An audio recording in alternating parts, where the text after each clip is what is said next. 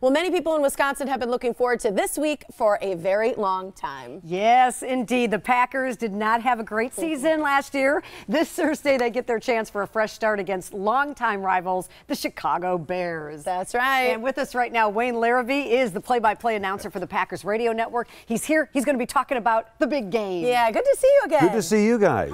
Hi, how are you? Good. You guys sound like sports talk jocks. You like that? Wow, I like it. That's about all you'll get out of us. No, I'm just kidding. So last year, not so great of a season. Right. Yeah. How are you feeling overall, just as you kind of come back to the football season? This is a better team than they had a year ago. It's a better team than they've had the last several years. A lot of new faces on this squad. Obviously, a new coaching staff, new head coach. But this team has the potential to be very good. I just am not sure when that's going to be because they're still building. They're still growing. It'll be interesting to see where they are once they get out of the gate here on Thursday night. Well, it was kind of hard to know where they are in the preseason, Wayne, because we didn't see any of the starters. Absolutely. There's no Rodgers in preseason. Yeah, I noticed more and more teams are starting to do that in the NFL. Almost all of them are. Why? Well, they don't want to get their stars hurt. They don't want to get starters hurt and lost for the season. Now, an injury can happen even at practice, and most of the most devastating injuries we see in the NFL are non-contact injuries. However, most of the league has basically taken the preseason and evaluated the lower third of their roster. That's how they're building their teams. And their starters, they've basically kept on the sidelines. They want to get them to the starting gate fresh. However, what this does is, you're exactly right. You don't know what you've got. Right. Yeah. And it's all based on what they did last year. Well, these teams change year to year. Well, that's what I was wondering, the chemistry, the way that they click. I mean, you'd think when you're practicing or you're playing in preseason, you sort of get this groove, and that's what you bring into the season. It's like they're not having an opportunity to start with that. They're not playing games. They're practicing. Right. There's no doubt about that.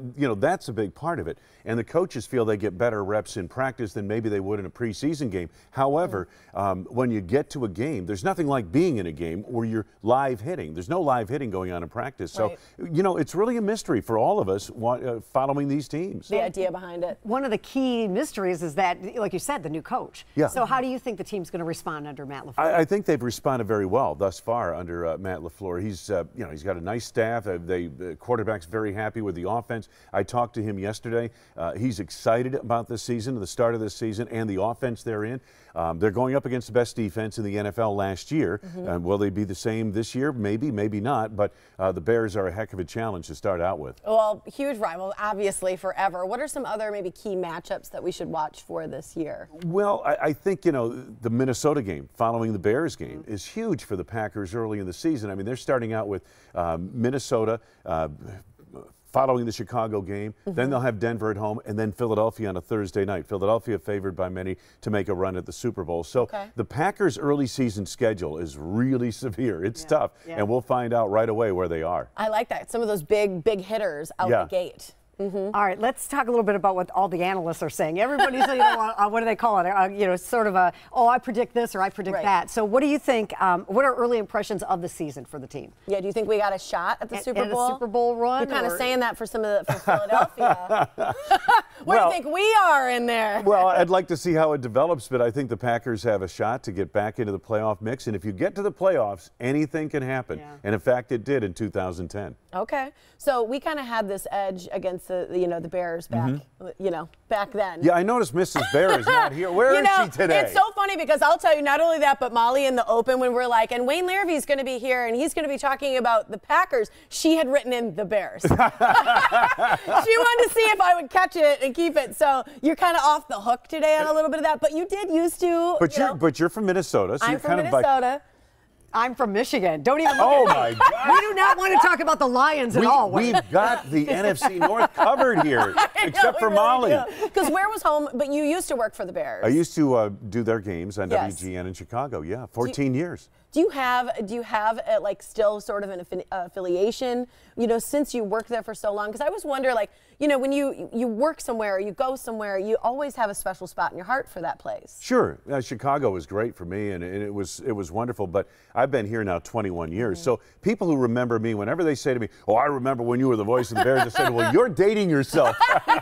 That's your fault. That's your problem. Yeah. It's cool. We've got some fast questions for you. All right. You don't have to answer them like uber fast, but we want to kind of go through these with you. First and foremost, do you have any pre-game rituals that you have to do before the game? Yeah. I have to look out onto the field when they're warming up and see if I can remember anybody's number out there. Oh, that's great.